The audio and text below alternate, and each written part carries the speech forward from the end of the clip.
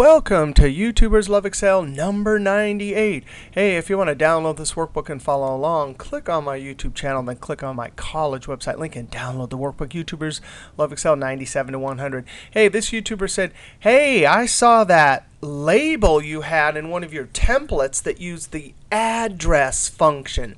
So I'm going to show you how to use the address function when creating labels and why it's so excellent.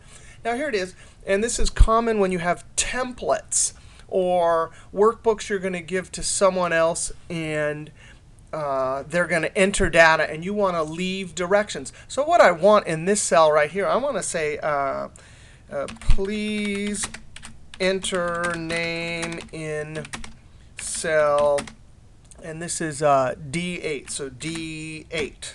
Enter. The problem is, if I were to insert a row up here, that D8 remains static, but that right there where they're supposed to enter their name is now D9. So I'm going to Control Z. And now I'm going to click in the cell and hit F2 to put it into edit mode.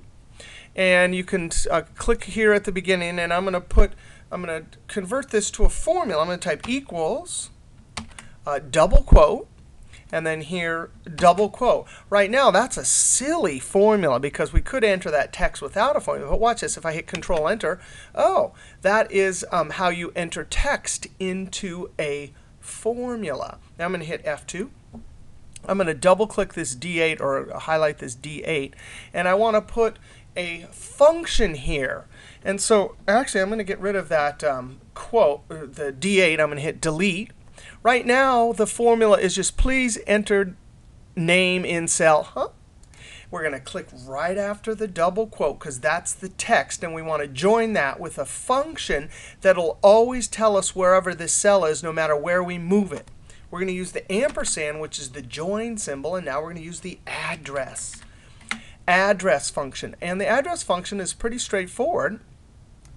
There's a bunch of stuff at the end, but we're just going to use row number, column number, and what type of cell reference it is. Now, row number, this would be, we could type in the number 8 here.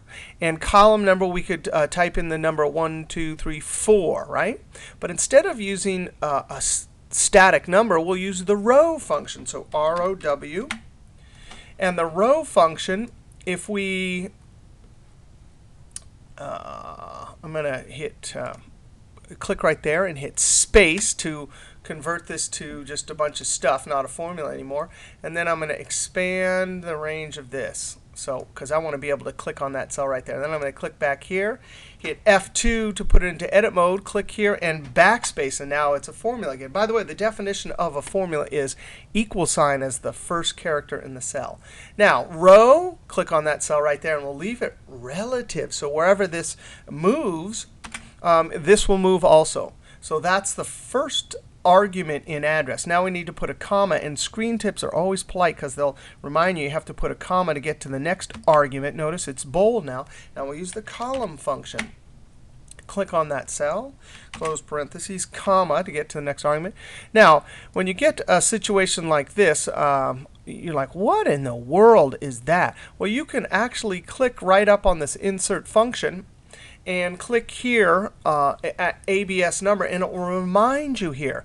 Specifies a reference type. Absolute is 1. So if we wanted $, whatever it is, $, whatever it is, we put 1. Absolute row, relative column, 2. Relative row, absolute column, 3. And relative is 4. So we want 4. If you were using R1, C1 style cell references, you would type a 0 there. And if you had a sheet reference, you can do that there. But this is all we need right here are these 4. I'm going to click OK. And now it says, please enter name in D8. Watch this. If I insert a row right here, it updates. If I were to move this right here, it updates. Pretty clever. Now let's do one more. Oftentimes we want to tell people to enter a range of values. So equals, open quote, because we want to combine text with some address functions. So please enter, please enter values in in the range. And now I'm going to end quote and hit enter. And notice it says that's not spelled right. I just want to show you something really important about concatenating. If you go up to review, I can't use the F7 key because it will turn off my recorder. But if you hit F7 there, it says, do you want to continue? I'm going to say yes. Well, I can see I spelled something wrong there. But notice it didn't find please. So concatenating, if you have formulas concatenating, making labels and whatnot and directions, spell check won't catch it. But watch this. If I click in this cell and hit, I'm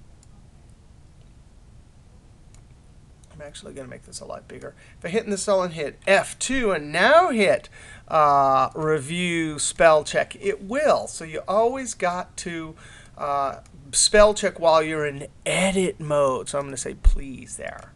That's really important. I make all sorts of mistakes. My students in my classes are always finding my spelling errors in all of my concatenating formulas.